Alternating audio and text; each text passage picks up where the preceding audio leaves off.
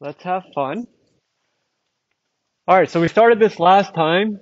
We're doing shortest path, but we're allowing for negative edge lengths, and later we'll also do all pair shortest path. And this has been, you know, we've been doing graphs for a little while, and we went through this example last time.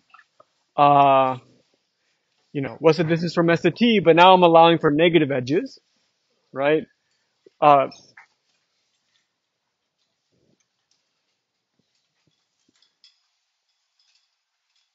hmm.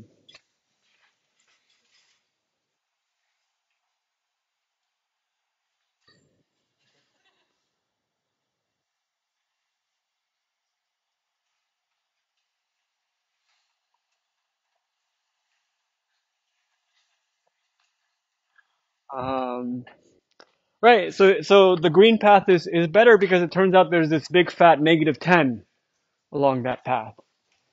And and we had just started to get into this discussion of how to make an algorithm for this kind of problem. One suggestion that we discussed was, oh, why don't I add a big enough number to every edge to make all the edges positive? But the conclusion of our discussion is, well, that's not fair to the paths that have more edges and stuff like this, right? So that's actually going to change the relative ordering of what's the best path and things like this. So that won't quite work, although it is a good idea in the sense that, okay, it's always good to try to reuse old algorithms. That's not a bad idea. It just happens that here it doesn't work. So, okay, we also discussed why Dijkstra would be flawed. Dijkstra would label B and D before it realized that you're supposed to go through C to D. So, some of our intuition from before isn't working. We also talked about negative cycles. That's something that can happen now. Right. So that was three high-level questions. How to deal with negative cycles. What's the difference between the shortest walk and the shortest path? And then when I'm going to come to an algorithm, what's the right induction hypothesis? Whatever we did for Dijkstra does not seem to at least directly extend. Okay. So here is a lemma that's making a distinction that didn't come up before. Okay, so suppose I have two vertices S and T, and in an interesting case, there's some way to get from S to T. Okay, so whatever the distance is, which is the infimum of all possible lengths, it's not positive infinity. It's finite or negative infinity. Okay, with positive edge lengths, we never had this negative infinity issue, and we're just done, right? Also with positive edge lengths, there's no point in having a cycle, right? So if this is S and this is T, and I'm walking around, and I loop around, this thing is at least zero, that loop, right? It's not really helping us. Okay, so somehow we just never really had to worry about this distinction with positive edge weights, but now it's more subtle, right? So there's two things this lemma is trying to clarify. When are things finite and when are things negative infinity? And when is the distance attained by a path and when is it attained by a walk? Okay, so we can sharpen that. So let S and T be two vertices. Suppose S can get to T. The distance from S to T is finite, so not negative infinity, if and only if the shortest ST walk is attained by a path. So that means if it's negative infinity, then yeah, there's no, okay. So we have this nice kind of thing is that the paths that we're sort of comfortable with, okay, also correspond to the finite case, which we're also maybe more comfortable with. And the degeneracy, the negative infinity, is really when you can't get a path that gets the value. So, okay, maybe this feels subtle, but it'll be very nice to have this very kind of clear dichotomy in the ensuing discussion. So, okay. So let's look at the if part of the statement. So if suppose the shortest ST walk is attained by a path, right? So you have some dst that's equal to, the distance is equal to, uh, yeah, okay. So I think this is actually not so strong of a statement, but, uh, okay, I see. Let me change this W to a P. Okay. So if the true distance, whatever the infimum is equal to the length of some path, okay, then it has to be finite because it's just adding up a finite number of edges. So this part is not actually so interesting. It's just walking through the definitions. Okay, let's do the only if. Okay. So, okay, so suppose the distance is finite. It's some value that I denoted capital L. So this is the more interesting case. I want to argue that there's some path with total length equal to dst. Okay, so here I want to argue there's a path, like, because the definition is just the infimum over all walks, and the path is this particularly nice walk. So it's quite possible that it's only attained by walks that aren't paths. Okay. So maybe I should be a little bit careful here. I'm not sure if I made this distinction. So a walk is just any way to get from point A to point B, allowing repeats. And a path specifically means no vertices repeat. Okay, so I'm not sure if I ever said that explicitly, but so those are the rules. Okay, okay, so all right, suppose this is the case, then there's some walk. Okay, if the infimum is finite, then actually there must be some walk that reaches that value. Okay, so all right, so let W be an ST walk with length L, and here's maybe one subtle part. I'm going to choose the walk with the minimum number of edges in it. So there may be many walks, ways to get from point A to point B, and they may be repeating and all these kinds of things. But I'm going to use as a tiebreaker the one with the minimum number of edges. And I'm going to try to argue this must be a path. Okay. So suppose by contradiction W contains a cycle, right? If it didn't, then we'd be done because it would be a path like we wanted. Okay, so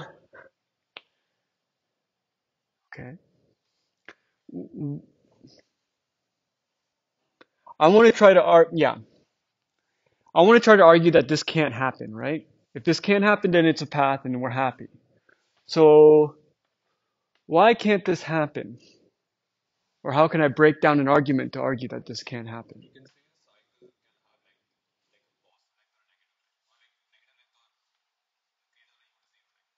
Okay, so we can have two cases, which are down here. Okay, so in one case, the length is non-negative, it's greater than 0. The other case, it's less than 0. And now we just have to, deal with these. So why can't, or you can pick either case you want. Oh,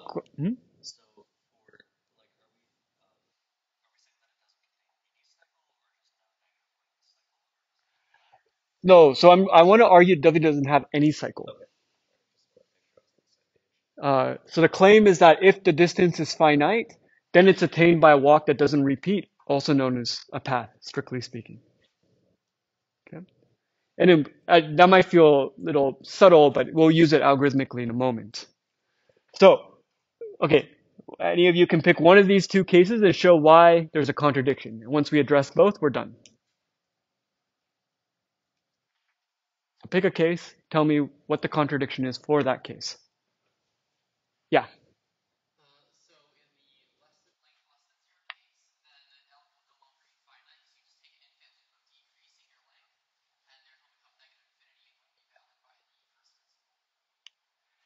Yeah, so even this is the same net effect. But if this had negative length, this was like -2, then I can repeat even just once. And then I would get a walk of length L minus 2 or something smaller than L. And that's a contradiction because L was supposed to be the lower bound. Push that further, you can even go to negative infinity. But this suffices for the contradiction. Okay, one case remains. How come I can't have a non-negative cycle? Yeah.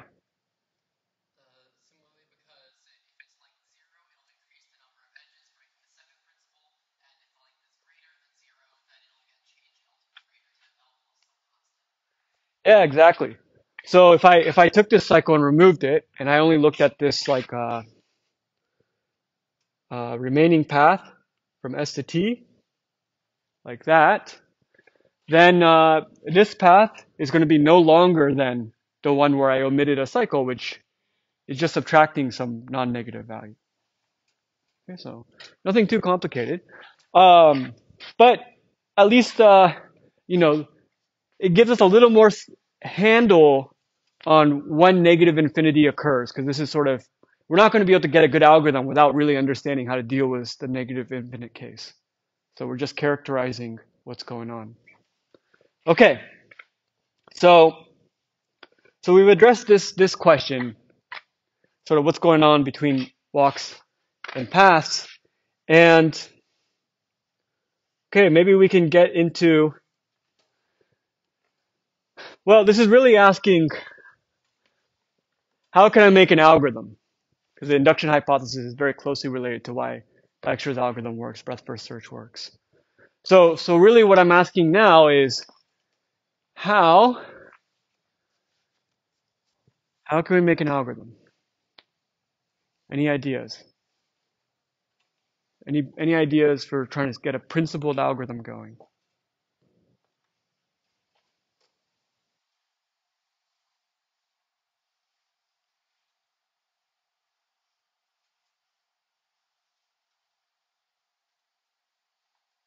Doesn't have to be great ideas or correct ideas, maybe just fun ideas to get the discussion going is fine too.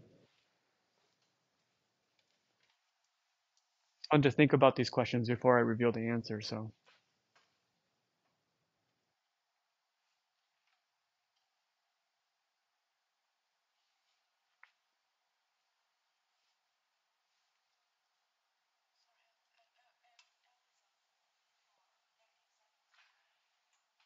An algorithm for finding the distance from S to T when there might be negative edges. We know that Dijkstra's algorithm won't work. Yeah.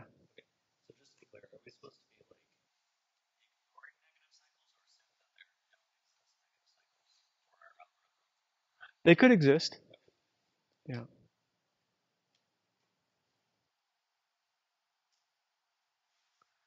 I would be happy with any answer for either situation, though. It's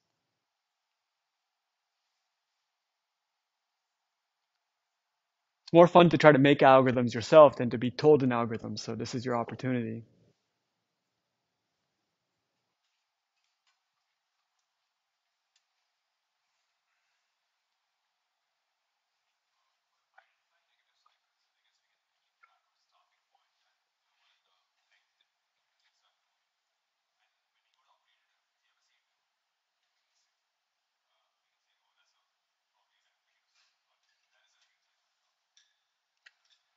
Okay, so let's walk through that idea a little bit more explicitly.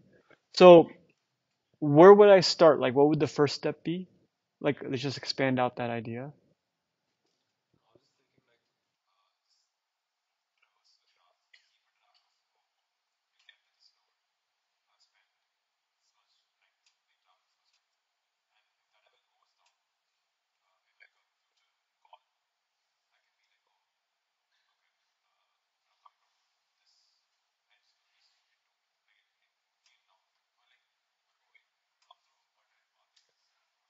So I would be careful in the sense that if I understand your suggestion correctly, looking at this graph here, you would find, your length distance to d would go down.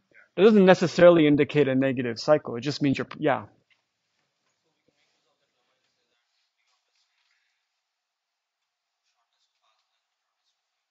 yeah. Oh, okay. Okay, so if I made a recursive algorithm,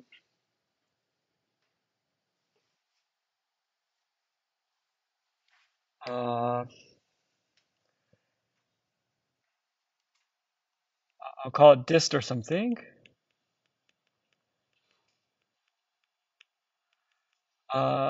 Shortest path from S to T. And if I tried to implement this,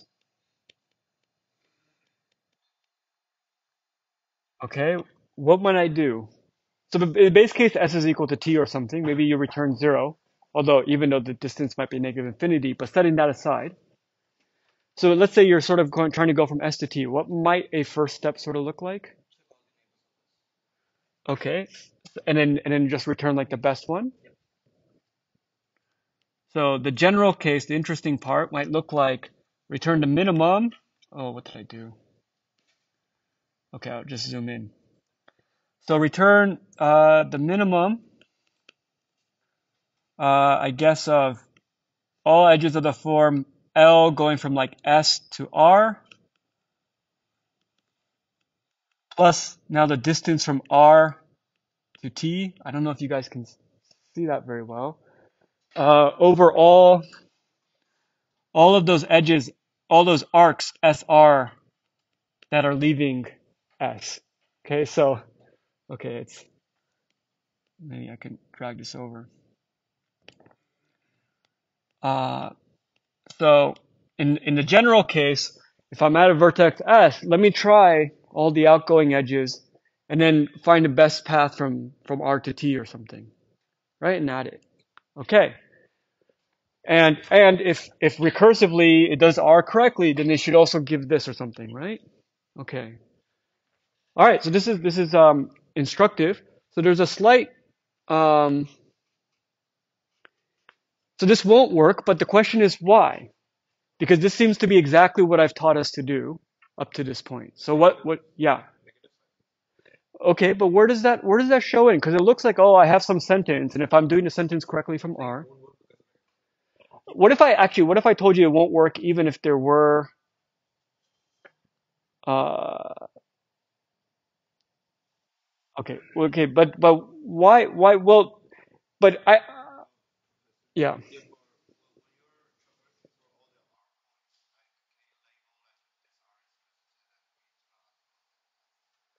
Yeah, so okay, so let me ask this question. So let's say I even want to just compute this, which is different than distance. I actually want to compute the length of the shortest path from S to T.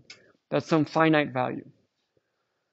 Will this code actually give me this?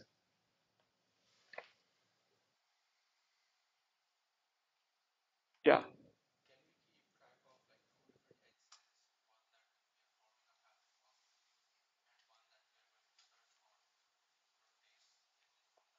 Sure, and what motivates this? Why? Why do you want to do this?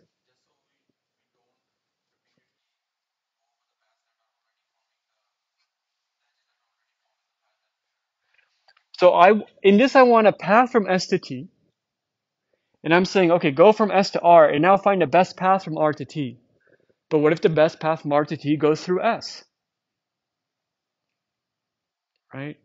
So actually, our sentence is not strong enough, right? You don't actually want the shortest path from R to T. You want the shortest path from R to T that doesn't go through S if your goal is to get a path starting from S, right? So it's not actually strong enough in this sentence. So that's actually where it breaks within that logic. One reason why you might want to go back to S is because there exist negative edges. So, and then quite simply, this algorithm may recurse and recurse and recurse. So you need to have some kind of, ordering and stuff for induction to actually work. So that's actually kind of what we're lacking, but it's a good idea, and it's good to see why it it falls short, because this is a natural way of thinking. Now, we could like extend this, and I can add like a big set of vertices,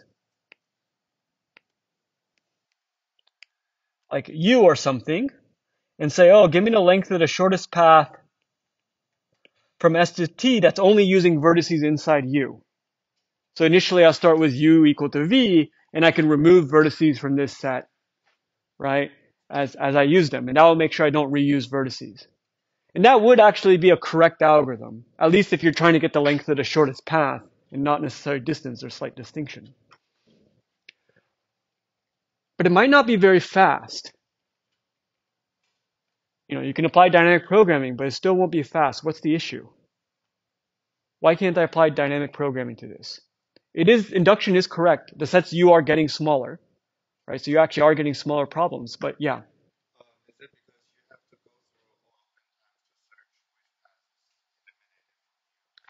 No, I'm not actually too worried about this loop. Yeah, that's a factor of n, but actually this is going to be exponential time, but the question is why? Yeah.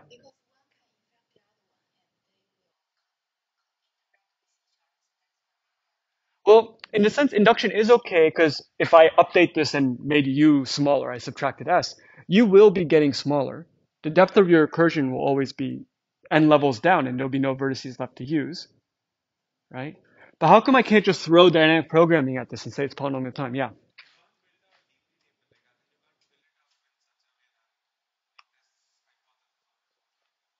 You could fill it up. I could run this. Well, the problem is the tables in your language is so big. So we have so many subproblems because U can be any subset of vertices, right? So you have 2 to the n possibilities. So it turns, yeah, that's the particular issue. Okay, but I think it's still worth fleshing out. So here's the approach we're going to take, which might seem clumsy, but it works.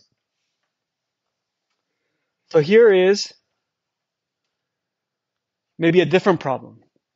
Okay, suppose I now added a parameter k, like 10, and I say, what's the length of the shortest walk from S to T using at most 10 edges?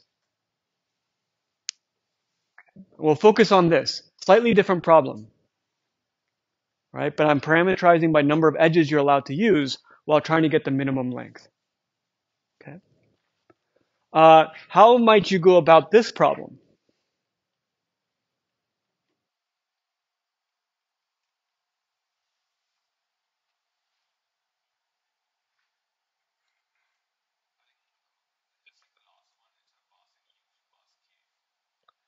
Okay, so we pass k instead of u. So I think I would phrase that as, oh, can we do induction on k? Because k equals 0 is very easy. K equal 1 is probably pretty easy. And if I figured out k equals 1, then maybe I can figure out k equals 2. Okay, so to do an algorithm like this, what's the first step? All right, we're going to write some kind of sentence, right? So I guess I filled in our parameters for us. Shortest walk from a vertex v comma I, and what might the sentence be? Maybe I just said it, but it's still making you say it. I could be one of these values between 1 and k.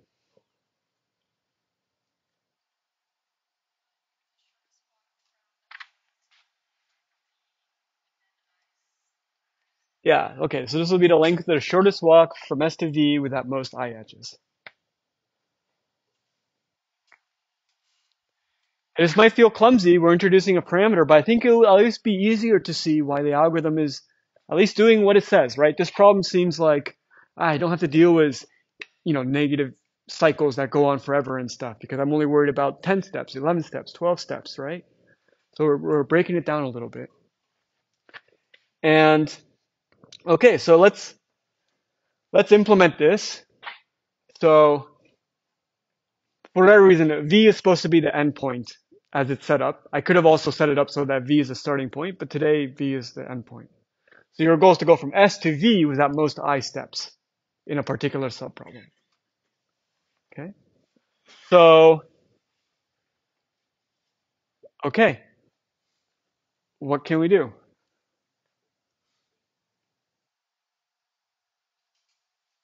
How do I implement this?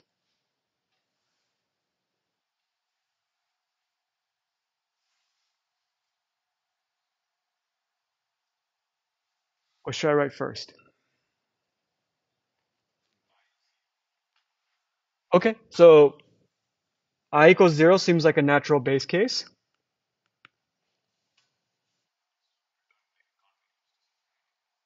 Sorry?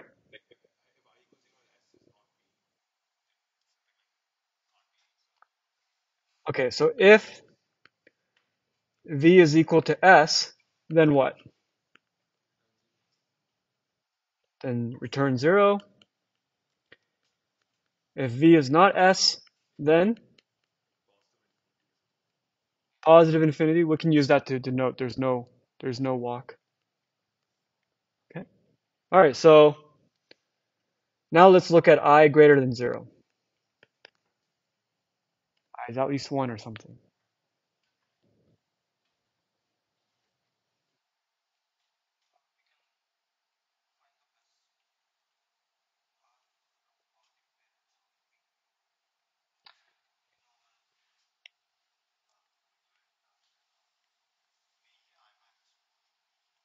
Yeah, so we'll need to use I minus 1. So I think you're saying, okay, I'm trying to get from S to V, and we need to try to guess the edge that comes before. Okay, so let me know if this is what you had in mind. The minimum over all edges of the form UV. Okay, so U is the incoming neighbor.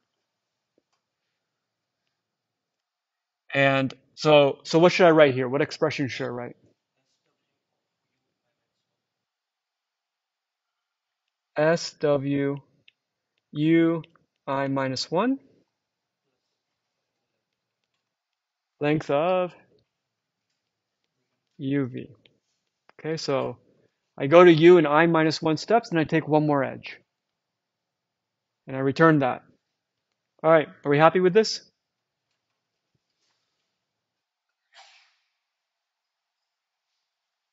I'm almost happy. We're missing something. Well, I defined I right here, right? Length of shortest walk without most I edges. Yeah? Yeah, it doesn't, it's true. It doesn't explicitly count for negative cycles. That's actually not precisely what I was worried about.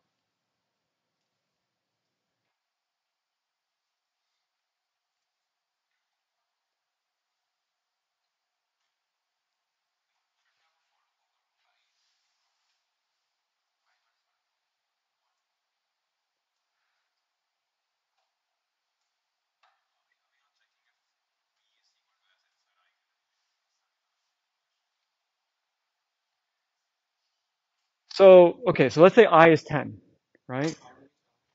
Now I'm trying to go to U in 9 steps and add a 10th edge, right? So that'll give me 10 edge walks. But what's the sentence asking for? It's not that actually part that I'm concerned with. The shortest walk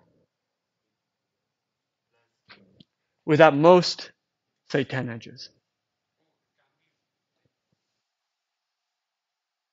So it's saying that you don't have to use 10 edges. Yeah, so we can also add this. So this is certainly part of it, but there's another option where I don't take advantage of the 10th edge. So the minimum, we can write SWVI minus 1, right? So I could take a step, or maybe you're better off using 9 edges or something, right? If it's like a bipartite graph where you're going back and forth, back and forth, back and forth, back and forth, and you can only get there in like 10 edges, an even number of edges or something, right? So, yeah.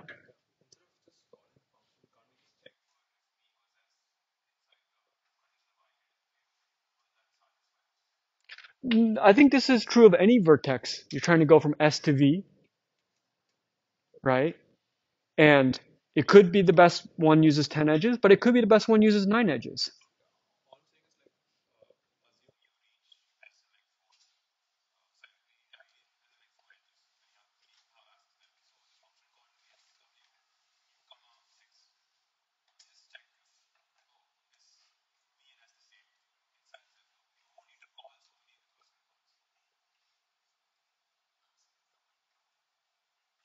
I don't think I'm understanding at all.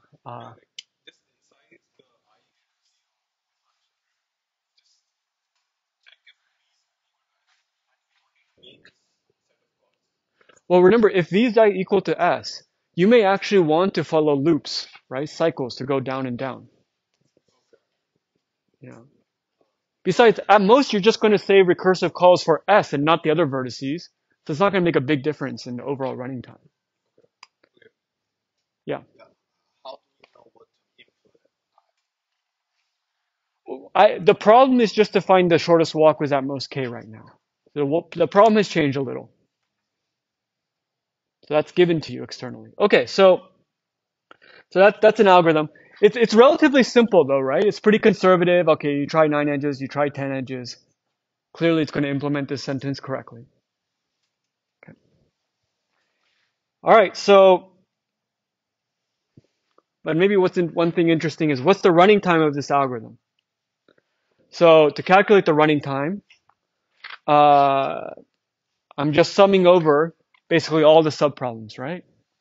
So from 1 to K, and then summing over all the vertices. Question.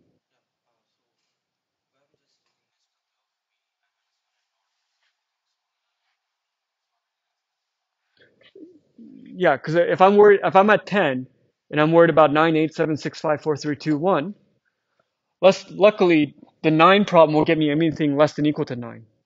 So 9 problem includes 8, 7, 6, 5, 4. That's all in the sentence. Well, we're implementing the 10 problem, right? But I'm assuming by induction the 9 problem accounts for 8, 7, 6, 5, 4.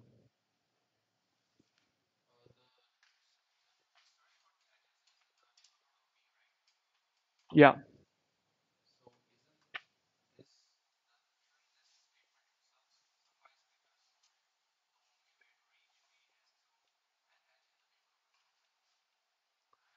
But it, so if we didn't do this, right? Uh,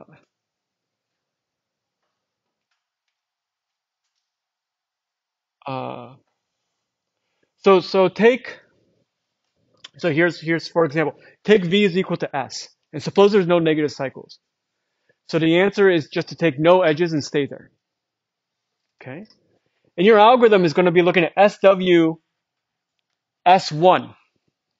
And it's only going to be looking at like incoming edges to S, and they're all going to have positive value. And you're going to conclude, oh, there's no way to get to S and less than equal to one edge. That's probably not what you want.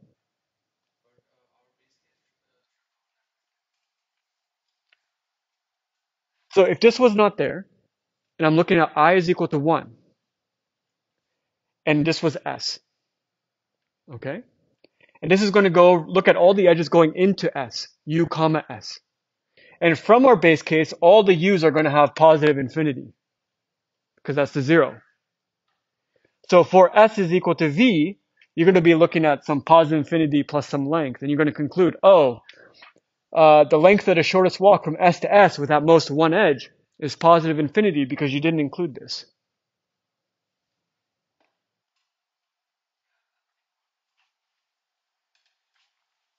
Okay, so let's look at this running time. So I'm doing the same thing where I'm summing up the time I spend on all the subproblems. So there's K choices of I, and then for each choice, I'm summing over all the vertices. So what's the running time for one of these things? How much do I spend solving one subproblem, excluding the time spent on the recursive subproblems?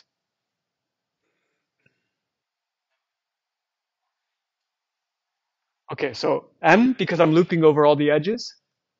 Okay. Anyone have a better upper bound? So the loop is the bottleneck. Question is, how big is the loop? Yeah, so M is all the edges. And at the very least, N, right? There's only N incoming neighbors. Okay, so that would be better than M. And you can even be a little bit more careful and say, oh, it's really the number of in neighbors for V, which is sometimes called the in degree of V. So let's see, did I write this out? Yeah. So I could sum up, maybe some constant because there's also an if statement and stuff. Plus really the size of the loop is the in degree of V. So why is this useful? What happens when I sum up the in degree of V over all the vertices? 2 times the edges? You could do better than that.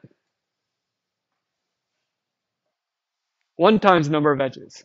Because it's only summing in degree, not total degree. So each edge only gets counted once. Of course, I don't really care about the 1 or the 2. So you get O k m plus n. Okay, so you lose a factor of k compared to Dijkstra's modulo logs. Okay, so I should mention that this is the one time where previously this is really a dynamic programming algorithm, and before all the problems had the exact same size or amount of time it took. So we just did this times the number of problems. Here we were a little bit more careful because we observed, oh, different problems have different amount of time it takes, and they sum up more carefully to something nice. Okay, so for graph problems, that happens sometimes. Okay, so that's that.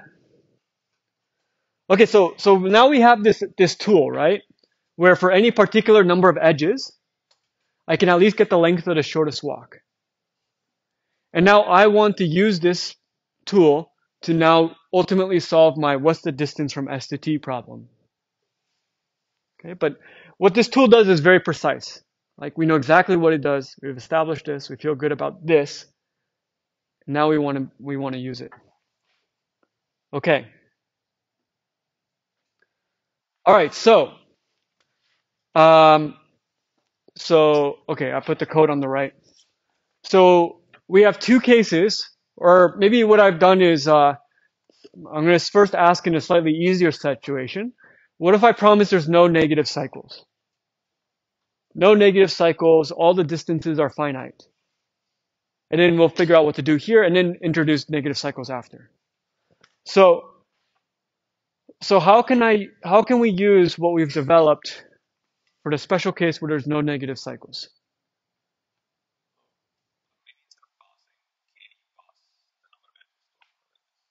Okay.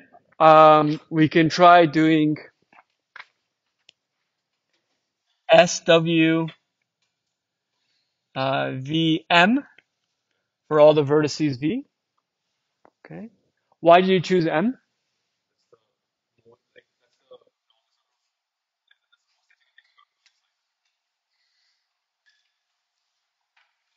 So how come? But how do I know I don't want a cycle?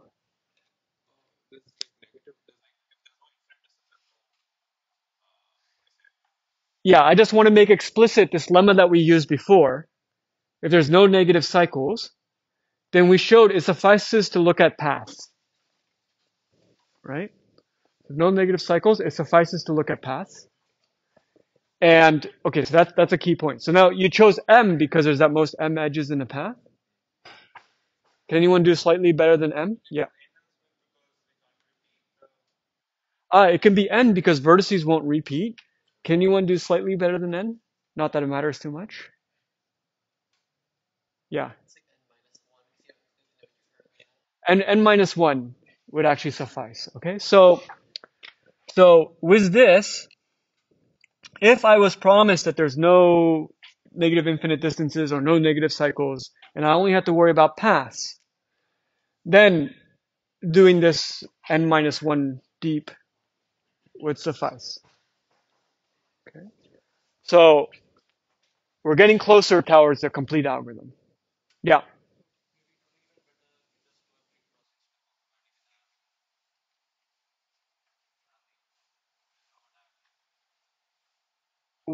Sorry, you want to find the diameter?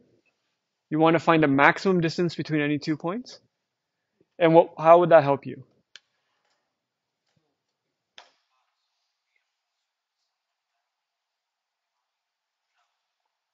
Oh, you mean like the number of edgewise diameter? Um, yeah, but in the worst case, it could be like n, right? So you're not going to get much wind there in the worst case. Okay. Um, oh, actually, that's also deceptive. That also won't work because, so you can have something like this, right? So even with no negative distances, but with negative edges, right? Maybe the shortest length path from S to T uses many edges, okay? But there's some way to get there in two edges. It's just that the edge weights are very big. And maybe that's true of all the vertices, right? That all the vertices, there's a short number of, there's always 2 hops or something to get from S to V, but in general, you want to use many edges. So that graph will have diameter very small, like 1 or 2. And if you put 1 or 2 here, you won't find the long path. Yeah. Okay. Interesting idea though. So, all right, so the real question now is how do I deal with negative infinity?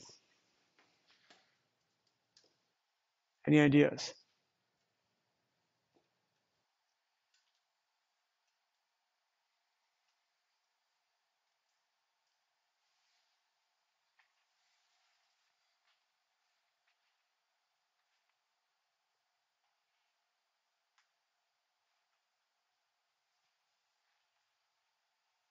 Oh, any ideas? Fun ideas. It doesn't have to be the right idea.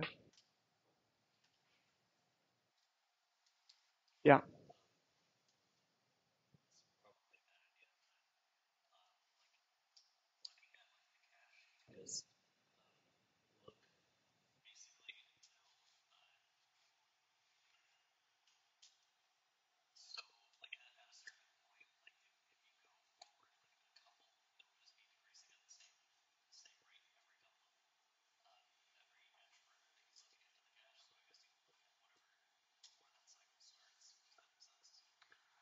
Yeah, well, I'll ask you. So what should I do algorithmically? Say if I've already run SWV to n minus 1 for all V. So I did the first part, right?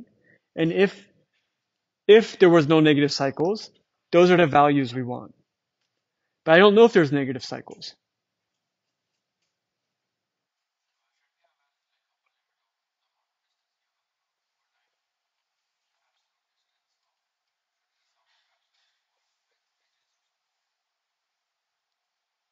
An upper bound?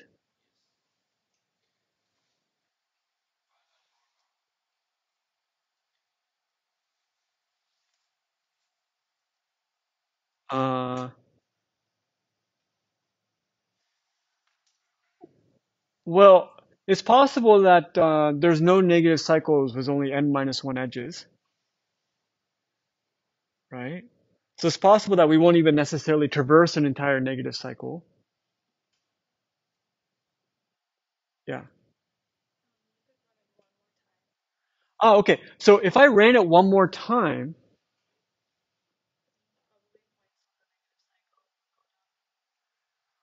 yeah, and certainly like if I did run it one more time and I noticed one of the values went down, then it'd be like, oh, that's weird. That shouldn't happen if there was no negative cycles, right? We should have finished at n minus 1. So so let's explore this direction. Okay, so what we're going to do is we're going to keep track of the set of vertices that go down each round. So a sub 10, those are the vertices we're really using 10 edges instead of 9 seem to help, right? So in particular, what about a sub n? A sub n will be the vertices that for some reason it helped to use n edges instead of n minus 1. So what does that say about a vertex in a sub n?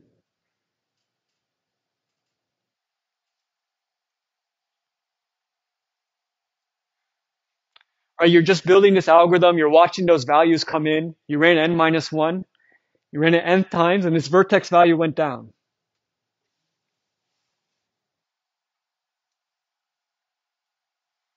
What does that say about the vertex?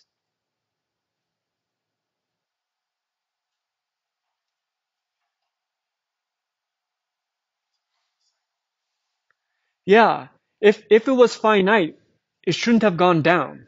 If the true distance to that vertex was finite, it shouldn't have gone down. It can only go down if the shortest walk was not a path, right? Because you found something shorter, it's using n edges. There's no way that's a path anymore. So that vertex you already know has negative infinite distance. So, okay, so every vertex that improved on the nth round must have negative infinite distance. You know that right away, right? And in general, any vertex, if I kept going, an plus 1, an plus 2, an plus 3, if the vertex distance the value went down, okay, it must be negative infinity because you're finding something that's not a path that's better than the best path. Okay, so okay, so uh, okay, so all right, so all of these, anything in A sub k for k bigger than n, the vertices that are improving must have negative distance. Okay, so all right, so really, anyone that has negative infinity distance will at some point improve past n. So I could take our algorithm and just run it forever, and then whenever a vertex goes down, I'll label it. But of course, that algorithm doesn't terminate, right? So the real question is, how do I identify all these sets? But I don't really want to run a to the 1000n or something, right? I don't want to run this thing forever to identify all the vertices that will eventually ever go down. But those are the vertices I'm trying to identify. So how can I implicitly get all of these bigger a sub i's? That's the question. Okay, those will be exactly the vertices with negative infinite distance. So once I identify those guys get negative infinity, the other values we've already calculated, and then we're done. Okay. All right, so to tease this out, we got to be a little bit careful. So here's the first claim. So here's the vertices that improved in round 100. And the claim is that the vertices that improved in round 101 have to be an out neighbor, like it has to go from a vertex that improved in round 100. Okay. So as a picture, it looks more like this. Okay. So why?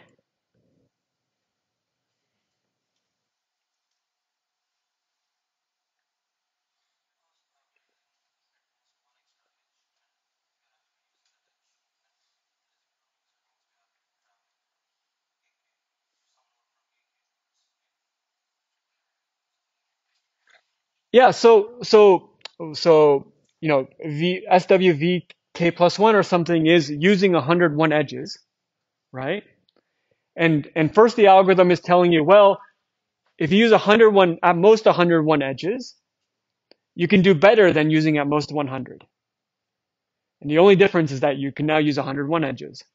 So you know it's going to use 101 edges, okay? And it needs to come from something that so it's coming from something that was 100 edges, and it got its best score. Because if it didn't get its best score, like if this vertex got the score was 99 edges, then it would have improved at 100. Okay, I feel like it's not the clearest explanation, but it'll suffice. Okay.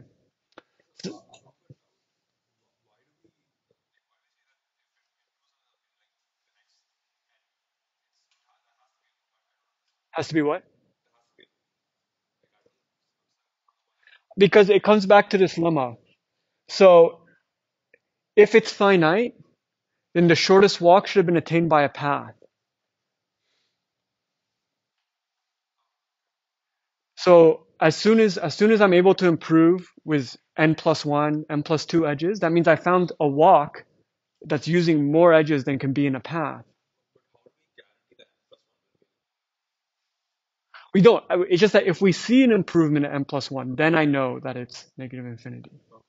I'm trying to gather anyone who will improve for any value bigger than n, because those are the negative infinity. So, okay, so with that established, I'll go a little quicker now. All right, so okay, so that means that a sub n plus one is leaves a sub n, and a sub n plus two leaves a sub n kind of twice, right? It's going from a sub n, and it's some subset of taking two hops. Oops.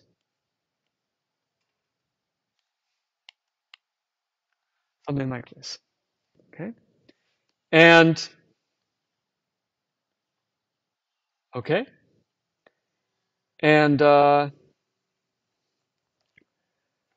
so if T is reachable, or if t is in some a sub k for k bigger than n, so if t has negative infinity, then it should be reachable from a sub n, right? Because this is saying, okay, a sub n plus 2 is all within 2 hops of a sub n. A sub n plus 3 is within 3 hops of a sub n.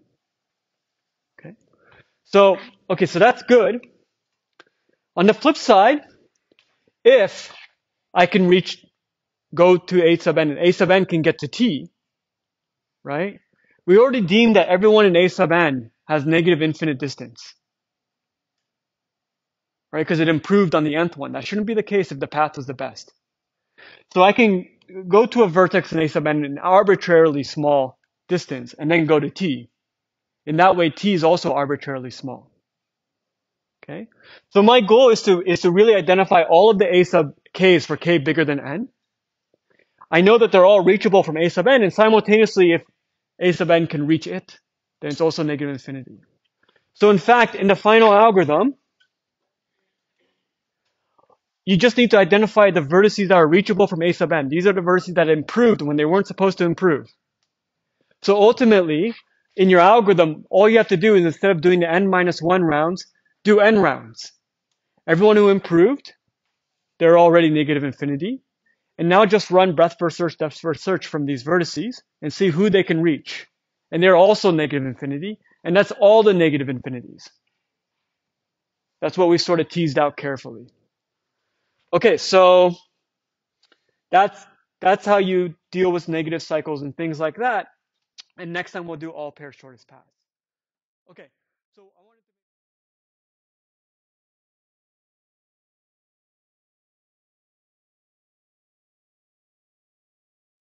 All right, so our goal today is to do this version of a shortest path problem. So before now, we had focused on one vertex S going to everyone else. Now we're going to look at everyone going to everyone. See if you could do something in the aggregate a little better than you could on its own. So I wanted to maybe remind us just a little bit about what we did last time. So we're looking at negative edges, which kind of threw a wrench into what we had previously developed with Dijkstra's algorithm and breadth first search. And the main thing I think we did was we came up with a recursive algorithm where we introduced this parameter I, the number of edges, right? It's only if I'm just worried about using 10 edges, 9 edges, 11 edges, stuff like this, then part of the confusion about, negative cycles, you can go forever, that's sort of put on hold, right? Because you can only use so many edges. You can't just cycle forever. And so we can at least kind of solve this problem, which seems clumsier than what we need. But then afterwards, we then did a little bit of analysis and showed that, okay, if I kind of pay attention to which vertices improved on the nth edge, which shouldn't help unless you're using a negative cycle or something, then I can identify, with a little bit more thought, how to get all the vertices that are at distance negative infinity. Okay? But the algorithm itself was fairly, I think, maybe conceptually simpler than, say, Dijkstra's algorithm, where we just parameterize by number of edges. I would argue that Dijkstra's algorithm is more careful and subtle and aggressive compared to this one, at least for doing this task. So, okay, with that, let's move on now to all pairs shortest paths. So the goal is to compute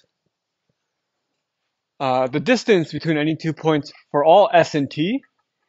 And despite what we did last time, I'm going to assume there's no negative cycles in the graph. So easier to present this way. And we can use our algorithm from before to detect if there's negative cycles. But anyhow. Okay, so that is the task. The obvious thing we can do, of course, is we can run our algorithm from last time, which took mn time, from every vertex. That's mn squared. So that's our baseline. And we want to see if we can do something in the aggregate a little bit better than running from every possible choice of S. All right, so looks like the same slide. Uh, Rats. Okay.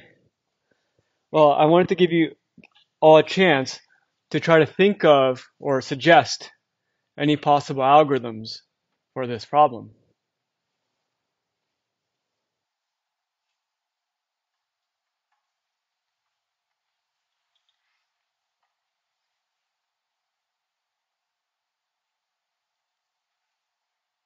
Okay, I'll give a more suggestive or directional thing. Let's try to think of a recursive algorithm for this problem, and at some level try to define some kind of sentence that'll let us break it down. Anyone want to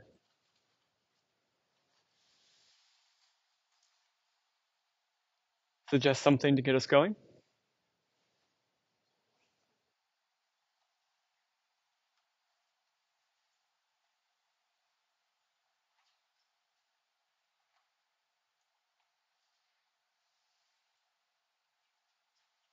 Yeah.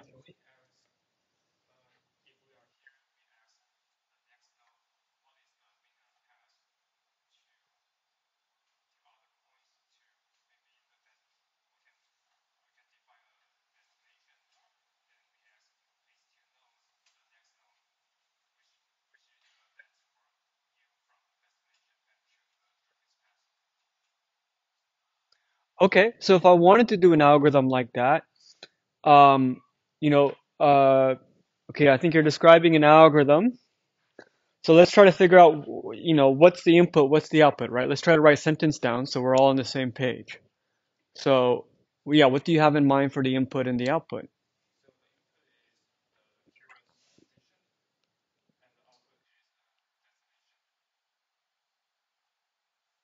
Oh, okay, so it's some function, uh,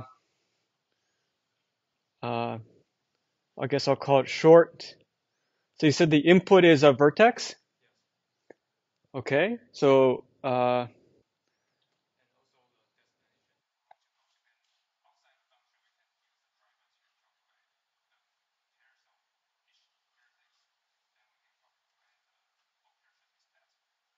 okay, so, sorry, you want a second input.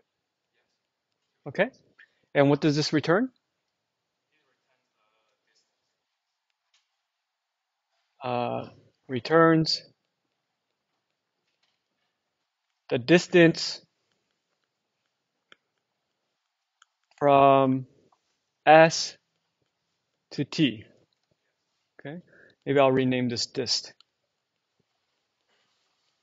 Okay, so that sort of describes what we're looking for. And I want to do this for all choices S and T, right? So if I wanted to implement this, okay, so how should I do this?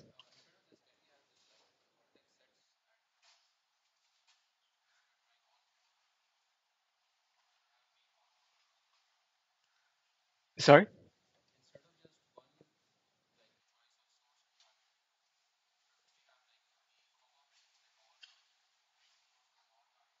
Yeah, so S and T are here supposed to be generic. These could be any two vertices in the graph.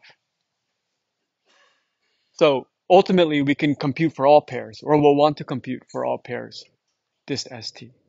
Yeah. But let's try to implement this. So the first line, what should I do?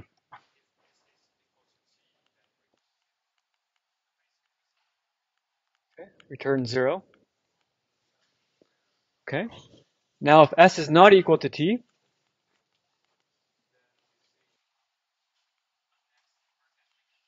oh, sorry. Uh, okay, so I can look at like the minimum overall. So you're saying I should look at edges that are leaving S. So I'll look over all edges like of the form SV. Okay.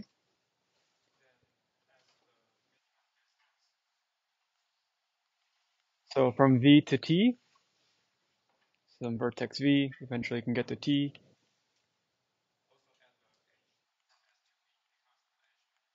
plus length SV. Okay, so here's sort of our sentence. It says dist st is supposed to be the distance from S to T, and if S is not equal to, if S is equal to T, you're done. There's no negative cycle, so you can't do better than 0. Oh wait, is that even true? Oh no, you could still, oh no, you can't do better than 0. Sorry, I'm being silly. And if S is not T, let me try to take the first step from S. Okay, so this seems like it kind of, the idea seems to match, right? It seems like, well, as defined, oh, this should be dist, not d. That's going to return the distance, and I'm going to take some good step, right? Okay. Does anyone have any comments about this? Yeah, sure.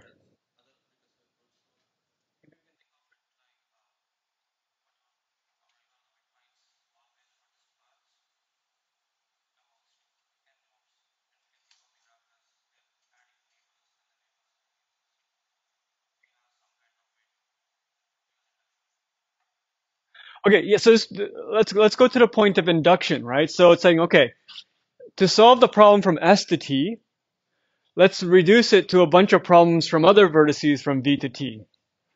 So you're probably hoping that, I don't know, you've saved or solved this problem before, right?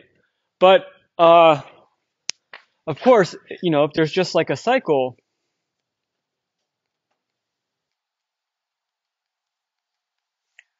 then you could do one recursive call to one recursive call to one recursive call, right? Around and around and around and around. This is sort of an issue that came up last time too, right? So I don't agree. I mean, I agree that this is sort of like mathematically correct in some sense. If this is really the distance, then it should obey this equation. But we don't necessarily have an algorithm because there's no ordering to our subproblems, and this will just get you in an infinite loop. Okay? But this is a very natural thing to do. And the real conceptual question is, how can I make this into an algorithm? An efficient algorithm.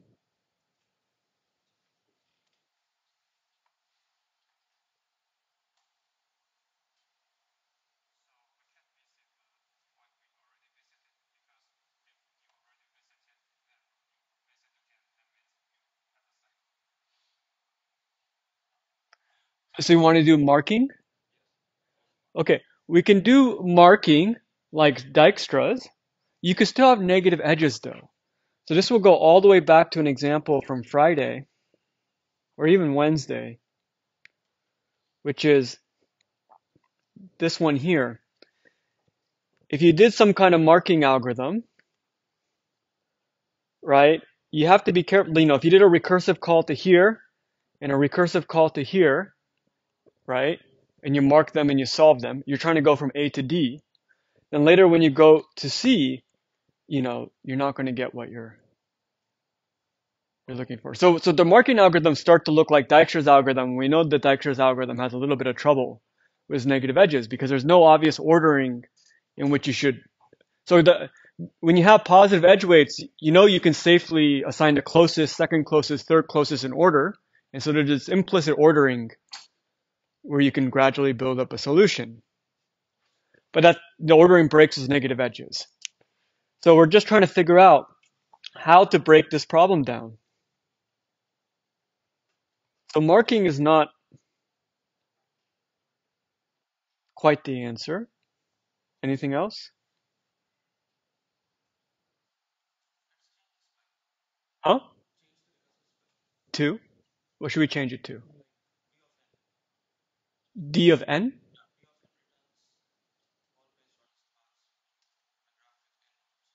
Oh, okay. I hadn't thought of that before. Returns all pairs of shortest paths.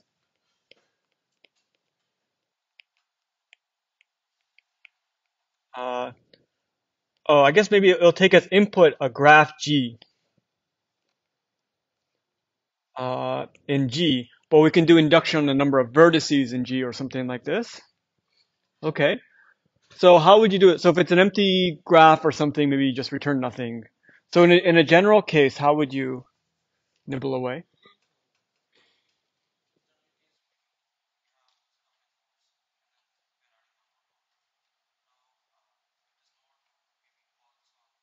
So in the general case, you have a graph and you're actually taking away, you're going to probably take away a node. So you pick a node and then what?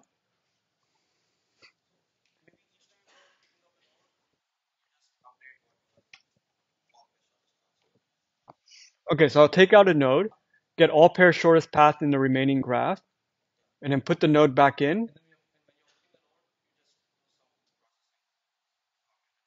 So what processing should we do?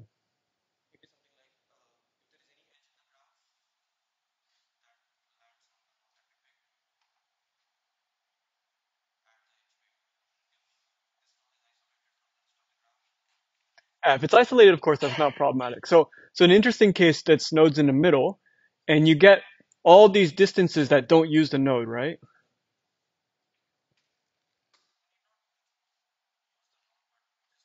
Well, the subproblem, you're going to take the node out, so you're going to get back all these subproblem, I mean, distances that doesn't use the node you removed.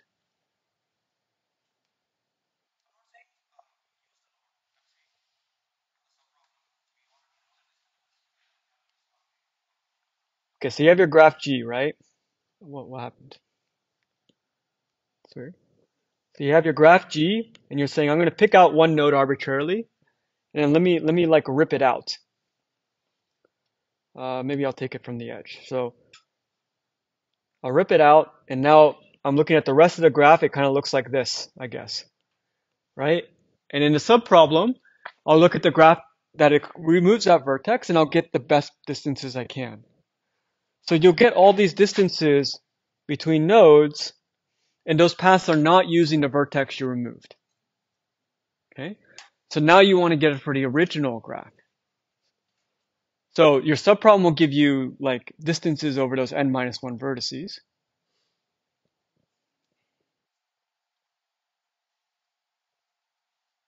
So,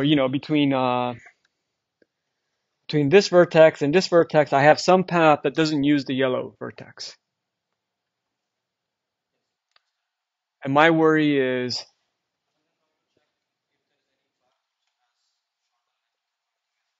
how? How?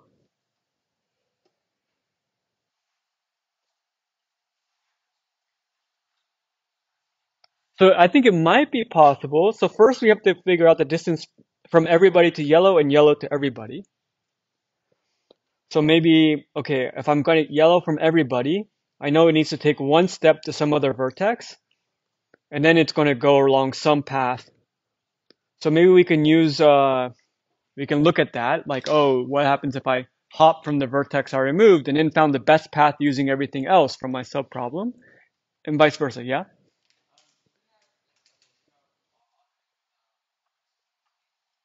No, well, so we don't have we're not ordering, well, so that yellow vertex was kind of picked out arbitrarily, but we can do induction on the number of vertices in the subproblem.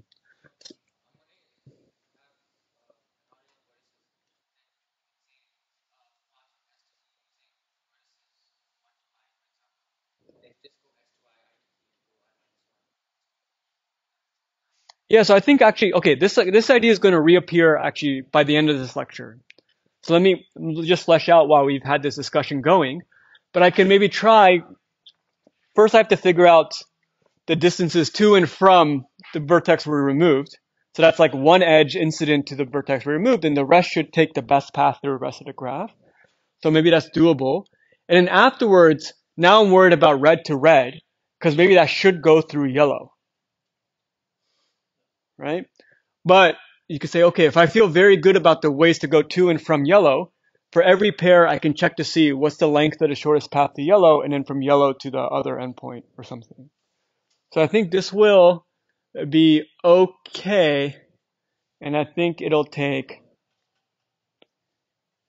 maybe n cubed time. Okay, I think this will be implicitly similar to something we'll do by the end of the lecture, and also implicitly similar to your suggestion. Maybe you guys have seen this. So, unfortunately, the slides are going in a slightly different direction. So let me do a different approach first. So let's try something just like we did last time. Before we did s comma I, the distances from s, or no, I think before we had fixed s, and maybe we only had t. No, no, no. Last time we fixed t, the destination, we only varied s and say, okay, what's the best way to get from s to t, which is external, and at most I steps. Well, now I want to do many t's, so let me just add that as a parameter. This is also a relatively natural idea, I think. And then I still have the induction on I, right? 9, 10, 11 kind of thing. So that's not bad. So we'll get to that other algorithm later, but let's try to implement this one first. Okay, so how would we implement this?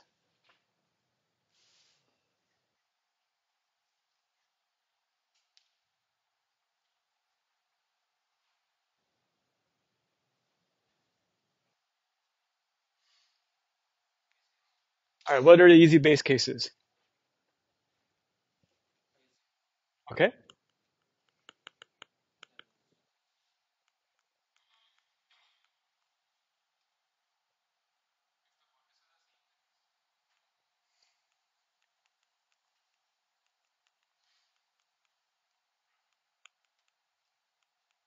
sorry, it's not working so well. Okay, so I can do like 0 or positive infinity or something, right? And then what would the general case look like?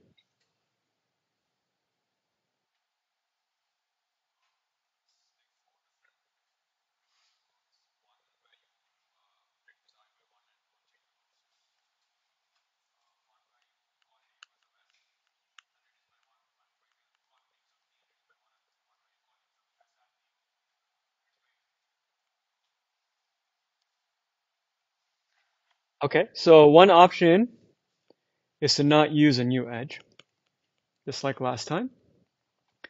And another option is to try to take a step from S. Okay, I'll write it this way. SW, I guess this will go from S to U, UT I minus 1 plus length SU. And I'll write like for all edges SU that are leaving S. And then, okay, I'm going to be lazy. You could also maybe do something from the T side, but at some level, those paths will still kind of be captured by this just from going the other direction. So I think this will still cover our cases. Yeah. Although maybe it doesn't hurt to be safe and write the other one. You also suggested taking a step from S and a step from T, which is slightly redundant, but if you do that, make sure you do I minus 2.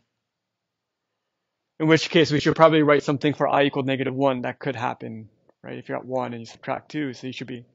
Okay, so but this will work, just this. So, okay. So that's simple enough. This is completely analogous to what we did last time. I guess here I'm taking a step backwards from T, but same idea. Okay, so what's the running time?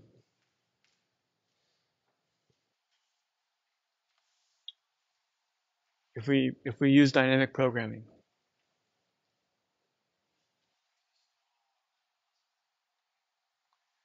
O of m plus n? Okay, so let's first count how many different subproblems do I have. So we only have to do it up to n edges because we know there's no negative edge, or even if there was, yeah, right? We only have to go up to n. So how many subproblems do we have? Sorry? N cubed.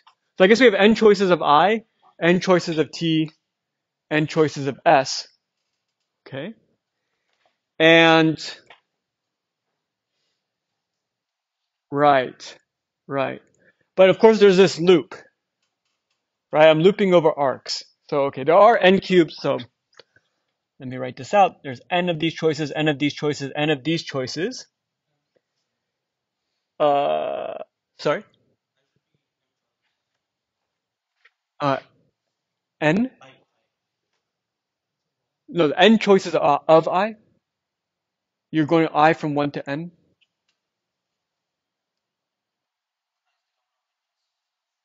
Yeah, but ultimately you're going to want to use up to n. So the biggest I needs to be is n. I otherwise here is meant to just be a parameter.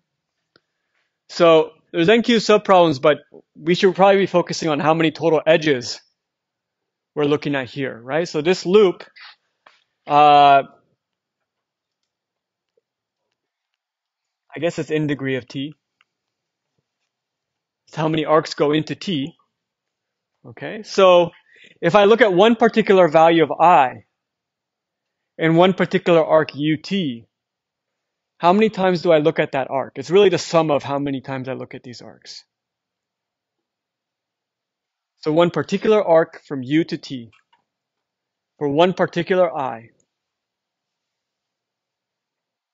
how many times does this algorithm look at it?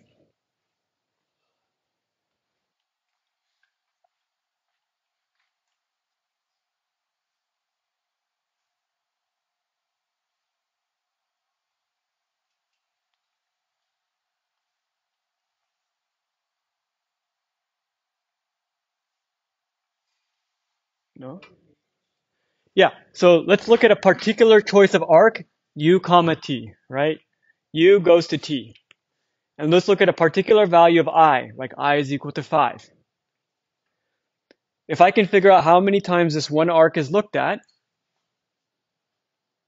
over all choices of S and T, but for fixed I, then I can just multiply by n, because that's how many choices of I. I should have phrased it that way.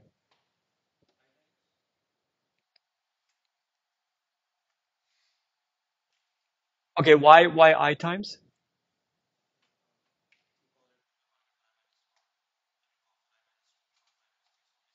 Oh, so here I fixed I. I is some fixed value. For fixed value, but I'm varying over S and T. How many times do I look at an arc? Sorry? M? Okay, why M?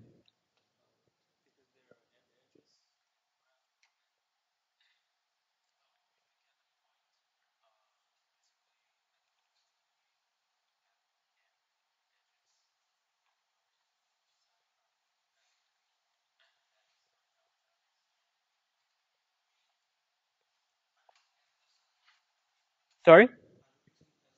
No. I'm only, well, okay, so in a star graph, M has, yeah. Okay, I think I did a terrible job of framing this question. So, what I meant to say is, okay, so I want to sum up over,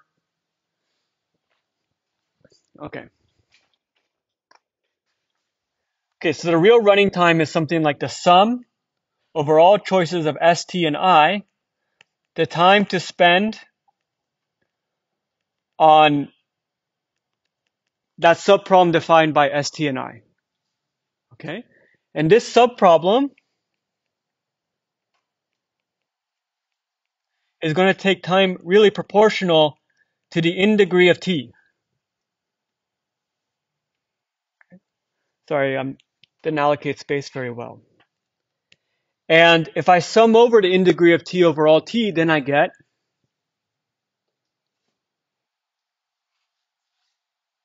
so I'm just looping over T and I'm adding up the in degrees.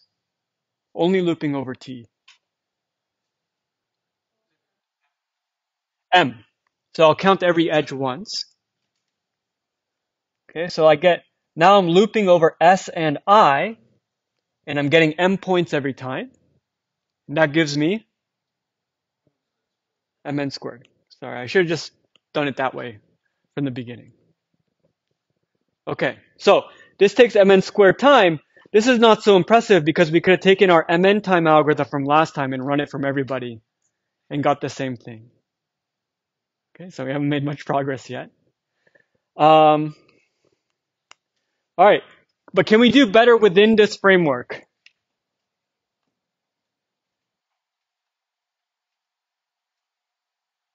This is a nice trick. So suppose All right, so this is our algorithm written nicely. Now, yeah,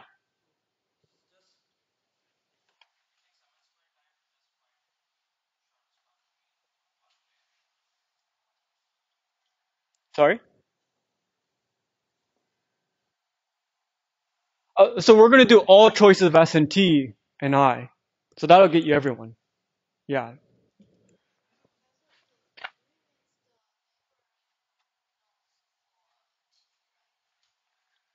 This loop,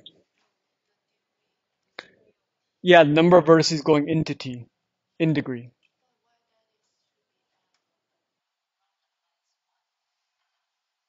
So if I look at all the vertices in the graph, right? And I say, okay, what's the in degree of this? Well, there's one. What's the in degree of this? Oh, there's four. What's the in degree of this? Oh, there's two. And I added them all up, right? I circle all the vertices, count in degree. Every edge is only going to get counted once, exactly once. It's going to be counted at the vertex it's going into. So if I sum up, I'll recover the total number of edges. Yeah?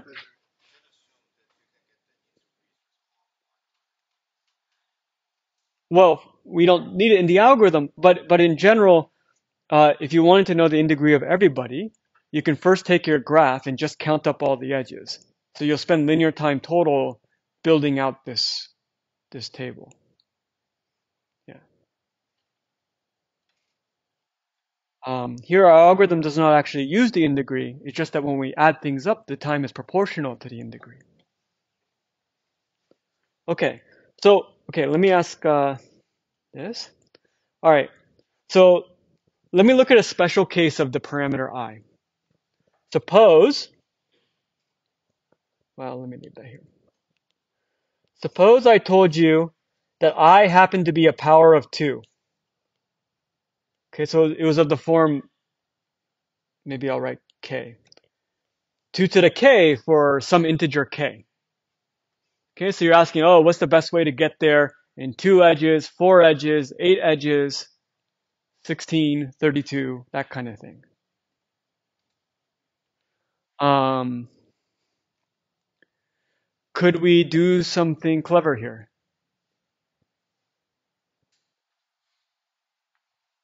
I'm specifically looking at a power of 2, 128. Yeah.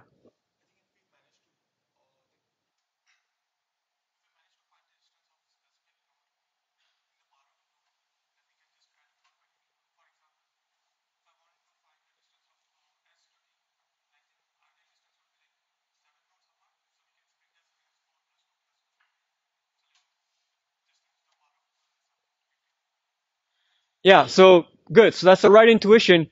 So what can I do algorithmically to make things faster? If I'm really just worried about powers of 2. So powers of 2 are sufficient because I can take any number I want and round it up to the power of 2 if I wanted. Yes.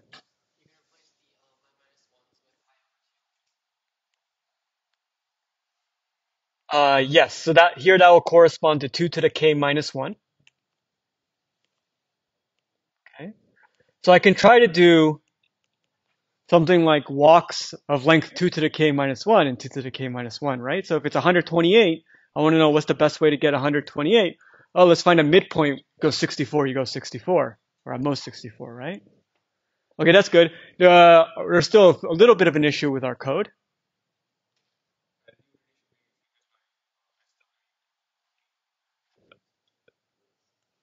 Yeah, so this loop over U, right? We're actually just guessing the midpoint. We're no longer looping over the edges, leaving S or entering T or something like this. So, um, right. So here then would be a different algorithm, same idea, but it's going to be faster. So here are some base cases. They're a little bit different because I equals 0 for the power 2 to the I actually corresponds to using one edge, right? Okay, so here I'm at 128, either 64 edges was plenty, or I guess I try all midpoints, U, and say, okay, this plus this. Okay, distance from S to U using 64 edges, at most 64. Distance from U to T using at most 64 edges. All right, now what is the running time of this algorithm and why?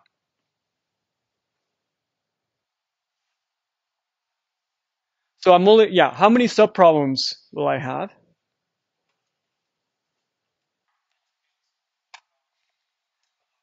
Yeah, so there's going to be n choices of S, n choices of T, and then I only need to do I from 1 to log n because 2 to the log n will give me n.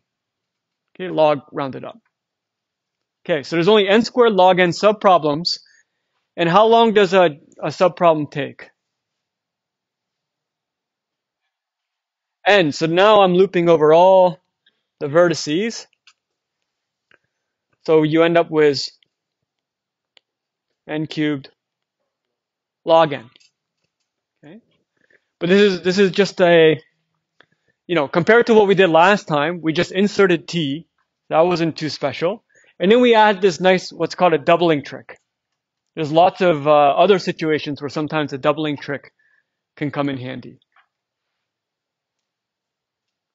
Okay. All right. So the next part is a different recursive algorithm, which actually you all hit on in our earlier discussion. Okay. So I think this will be implicitly very similar. So let's order the vertices arbitrarily. I'm not concerned about which particular order. So last time, in the last two classes, we've always been doing induction on number of edges, number of edges, number of edges. Now I'm going to try to do induction on this ordering. Okay. So we're going to write a recursive spec like this. So I have three parameters I, j, and k, which refers to, first vertex, 10th vertex, 20th vertex, or something. Okay. And our sentence is going to be, okay, I want to get from vertex I to vertex j, but I can only use the vertices between 1 and k. So I want to get from vertex 100 to vertex 50, but I can only use vertices 1 through 25 in the middle. Okay. And then we could try to kind of grow this out over time. By the end, you should be allowed to use any vertex.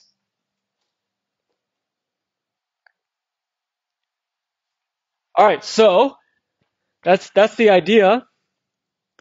Suppose we wanted to implement this. How should we implement? Or what are the base cases?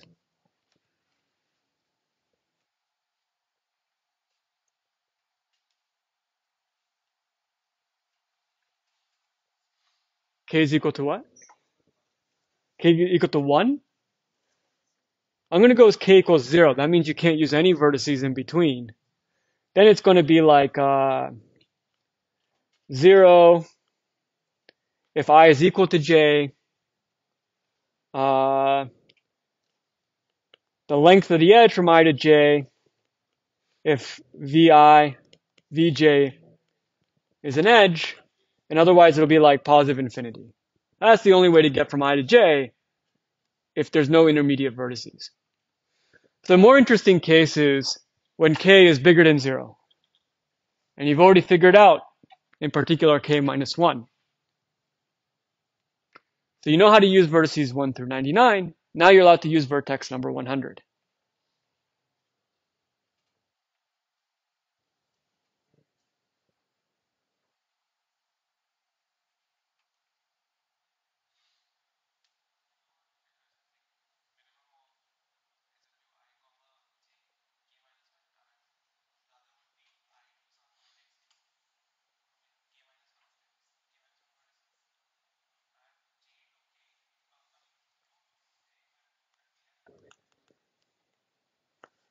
So something like this, SW IJ k minus 1, where I'm not using that vertex. And you said the minimum over some vertex u, right?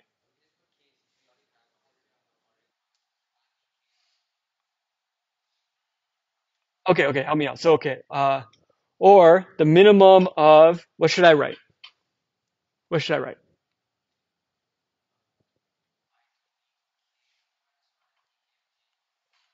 Ah, okay.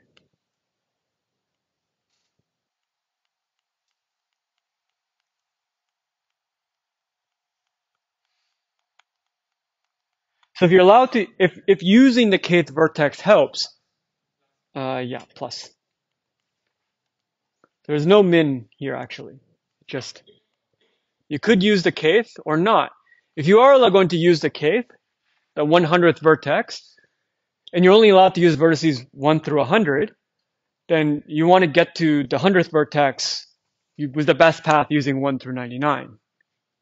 And then you want to go from the 100th vertex to your destination with the best path using vertices 1 through 99. So that's the idea. No big deal. What's the running time?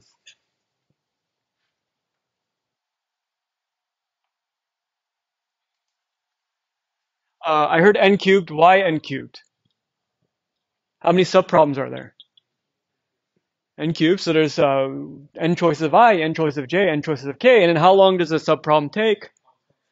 Yeah, because I'm just really adding up two numbers. So assuming you save everything in a, with some caching, use dynamic programming, then it's number of subproblems times time per subproblem, and you get n cubed. That's actually a little better than the n cubed log n we just did. Okay. Um, okay. So that's what we had for this all pairs shortest path. Any questions about this? Otherwise, I'm going to introduce Wednesday's topic.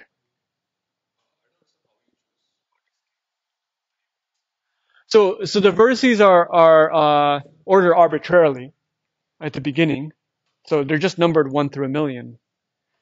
And k is sort of coming from the problem, you're trying to get from one vertex to another using the first 100 vertices. And you're saying, well, I either don't have to use the 100th vertex, or if I am going to use the 100th vertex, then let me get to the 100th from my source as efficiently as possible using the first 99. Let me get from the 100th vertex to the destination as efficiently as possible using the first 99 vertices. Yeah, this is again with no loops. This is again no negative cycles. Yeah, a little bit different than what we did last time. It does do okay with negative edges. Yeah.